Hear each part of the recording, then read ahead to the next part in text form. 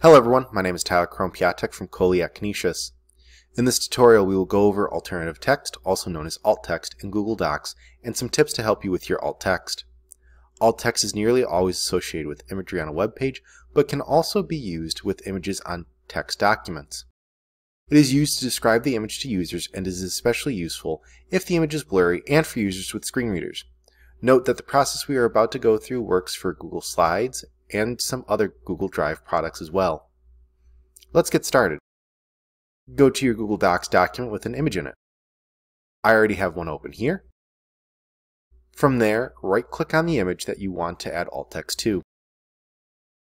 Then, in the menu that appears, click on Alt Text. Or if you find that this is an issue, click on the image, then use the Windows shortcut Ctrl-Alt-Y or the Mac shortcut Command-Alt-Y to get to the alt text dialog. The image title is optional but can be useful for quickly identifying the image later. Type your alt text in the description box.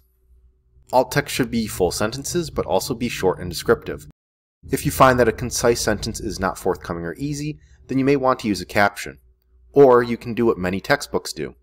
Refer to the image, which they have also titled and captioned, and explain what the image represents. In that case, however, you may want to reconsider if you need the image at all.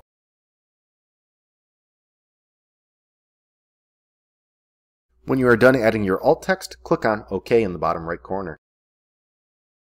Next, I will go ahead and add another image that won't have alt text on it. Additionally, I will add some text to give some variety. Let's see what a screen reader will do with this.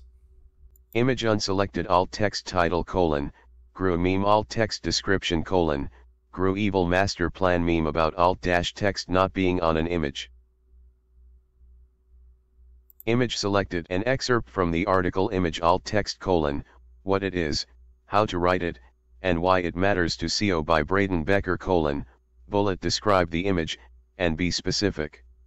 Use both the image's subject and context to guide you.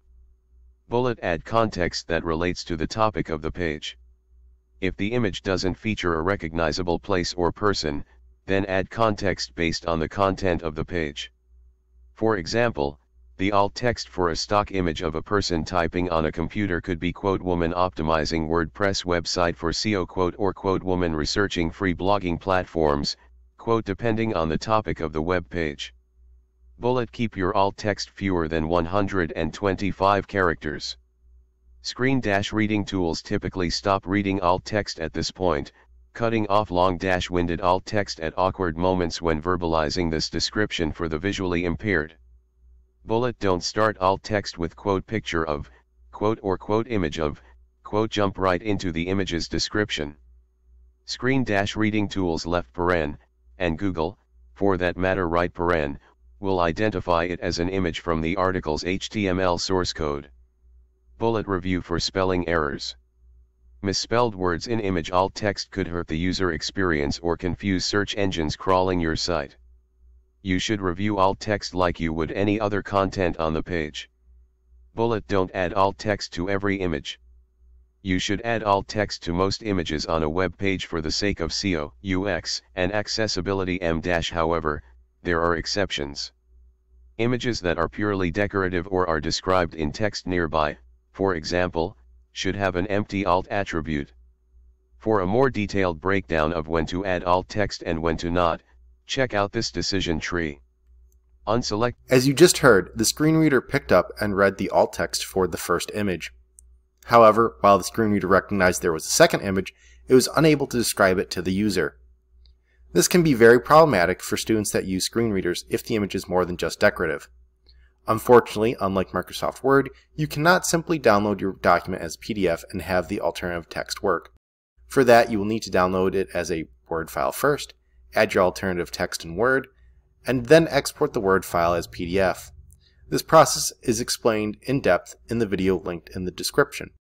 That's it for this video. If you have any questions, please contact us at helpdesk@canisius.edu. Thanks for watching and have a great rest of the day.